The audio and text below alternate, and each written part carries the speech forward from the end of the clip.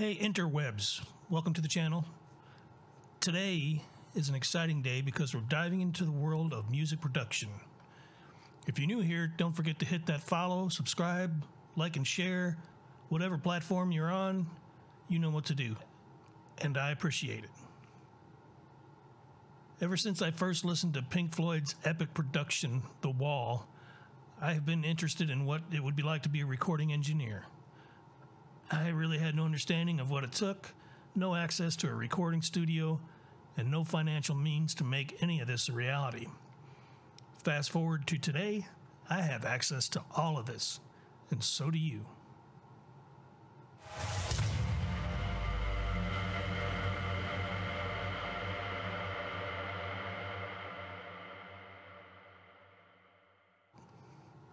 All right, so let's begin with a quick introduction to digital audio workstations, or DAWs, or DAWs. There's a plethora of DAWs out there that can be downloaded, some for free, some paid, some on a prescription basis. Basically, they all do the same thing.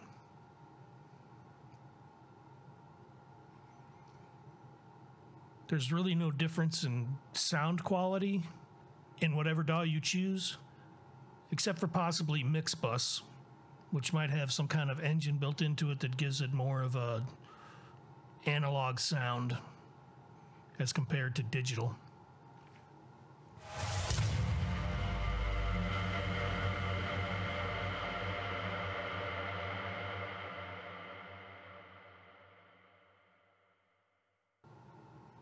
The first example is Studio One. And as you can see, you have your tracks up on the top. You have your mixing console on the bottom, and it's very common in almost all DAWs. I want to bring up another one called Reaper.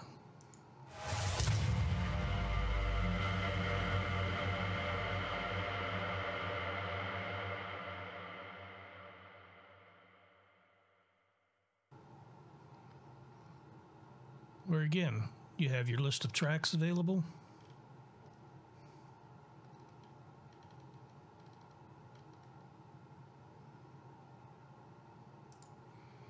And if you go to the view button, you can also bring up the mixer.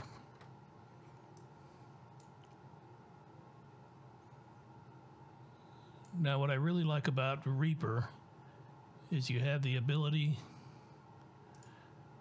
to change the user interface down here in themes.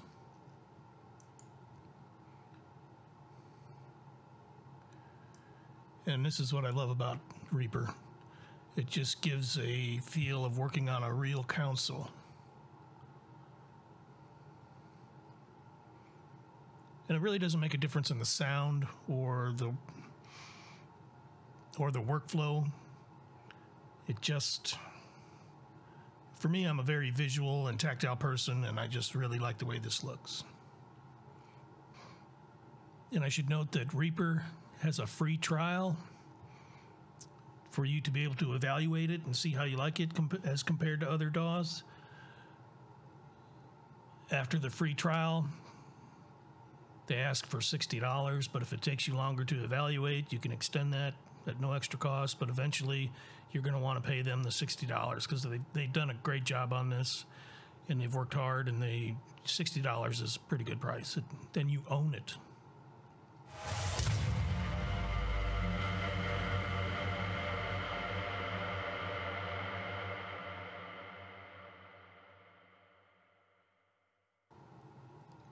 Another great DAW is called Cakewalk.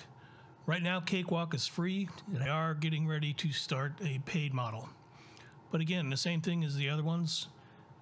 You've got a place for all your tracks.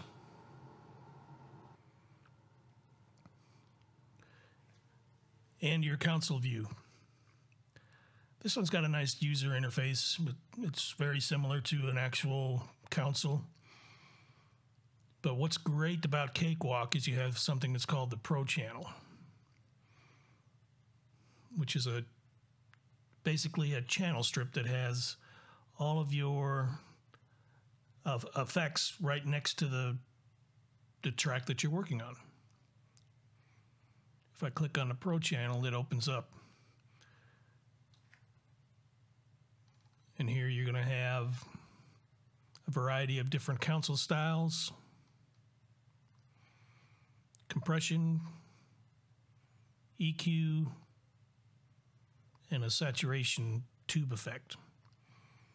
And what's really great about this is you can open this up on as many channels as you want along your console.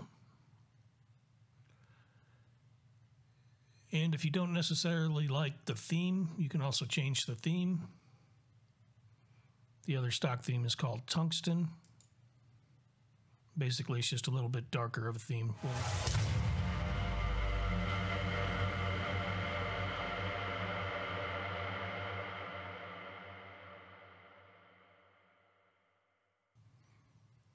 We're going to mainly be using Studio One. Like I said, they're all pretty much the same. I'm not extremely fond of the user interface here. To me, it just looks a little cartoonish compared to the others. However, because of this little bad boy right here, it works great in conjunction with Studio One, since it's also put out by Personas, and it runs seamlessly, completely integrated with Studio One. And basically it allows me to use my hands to set levels, to use effects, to pretty much do the whole mixing process with my hands rather than a mouse and a keyboard. You can see I'm using it to control this steel guitar right here. I'm not using a mouse at all.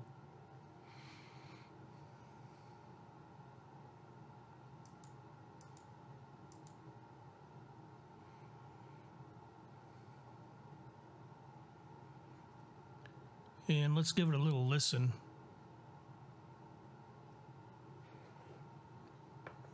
And I'll just show you some basic functions.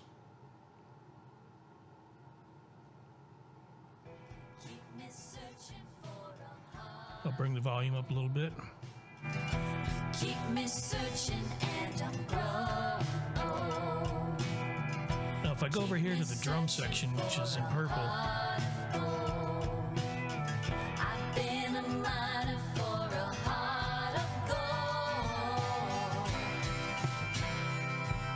highlight all the drums by holding Shift, clicking on the first drum and then the last in the drum section, and then I can basically hit solo and just hear the drums.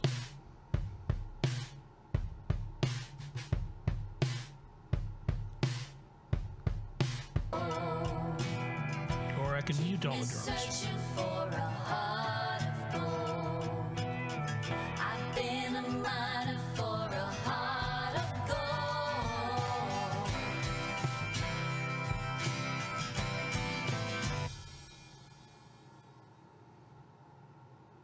Once I have the drums and their levels right where I want it, I can combine all those two into what's called a drum bus.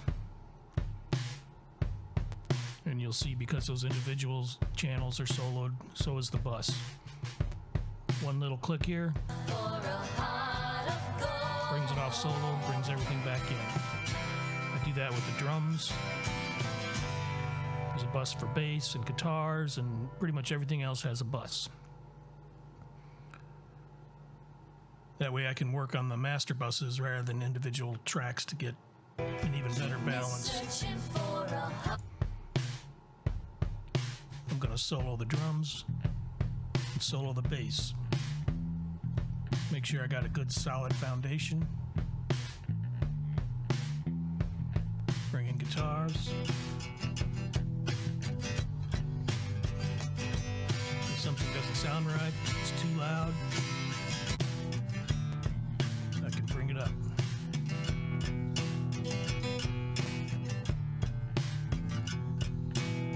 I can bring it down. Slowly bring it up to the level I want.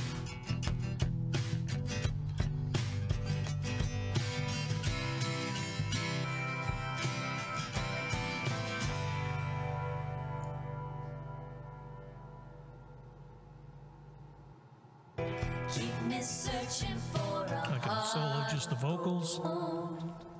You keep me searching and I'm growing old. Keep me searching for a heart of gold. I've been a miner for a heart of gold.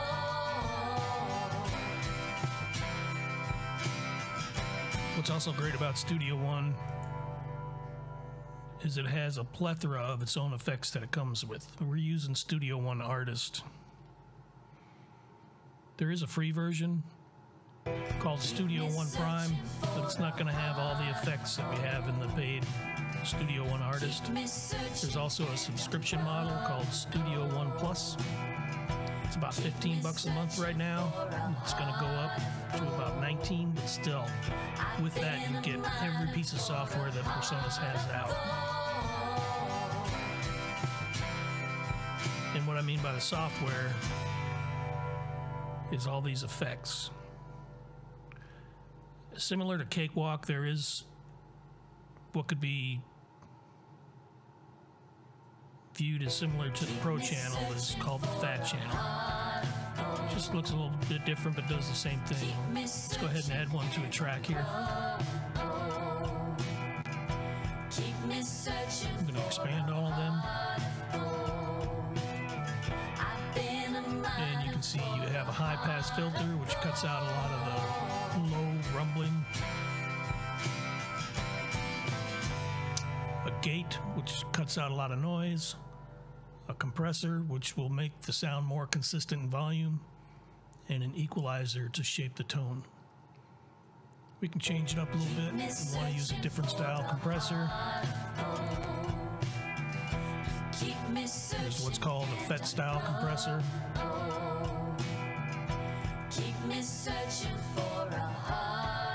And a tube style compressor.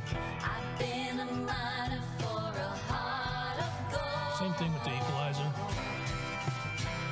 You can bring up a passive style equalizer. And also just a vintage classic type equalizer to shape your tone. And as we go on in this series, we're going to talk more in depth about each of these. I'm going to try to keep these videos to 5 minutes or under, because I know if you're like me, I've got a pretty short attention span, and after about 8 or 10 minutes, I'm gone. So I'm going to try to keep them short. There might be a few that are a little bit longer just because there's a lot of material. But we'll go over more of an introduction to Studio One, how to download it. There'll be a video on how to set it up, all about the audio interface and the visual interface, creating your first project, recording an audio and MIDI, arranging and editing, mixing your song, exporting the music.